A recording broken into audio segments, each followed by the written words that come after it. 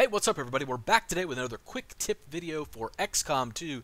This is for increasing the in-game resolution past what you may be locked into by the resolution drop-down list in the game. So you can see we're actually at 3840 by 2160 right now, which is true 4K resolution, but that is not initially offered by the drop-down list when you launch the game. In order to manually set that, what you need to do is exit out of the game, go to your desktop, and then open up your My Documents folder. Once you get into the My Documents folder, you're going to go ahead and launch My Games, go into XCOM 2, XCOM Game, and then into the Config folder. Once you're in the Config folder, I want you to find a file called xcomengine.ini. You may not have the extension on there just based on how you have your Explorer set up, but I want you to copy it and then paste it, and we're going to rename it because we want to back up this file just in case we want to go back to the original settings.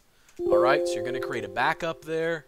Now once you've backed that file up, you can also back it up to a separate directory, whatever you want to do if you don't want to change the file name. You're going to open it up and then go into this, we're using Notepad, you can use Notepad++, whatever text editor you have.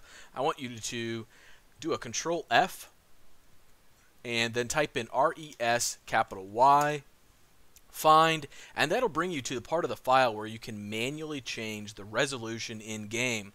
So right now this might be set to 1920 by 1080 or 1280 by 720. You can increase it to whatever resolution you want. Once you've done that, go ahead and do File, Save, close this, and then relaunch XCOM 2, and then miraculously you will be running at the resolution that you configured in the INI file. So that's how you manually increase the resolution to something a little more palatable for XCOM 2. I hope you enjoyed the video, got something out of it. If you did, I'd appreciate a like on the video or a sub on the channel, but as always, thanks for watching.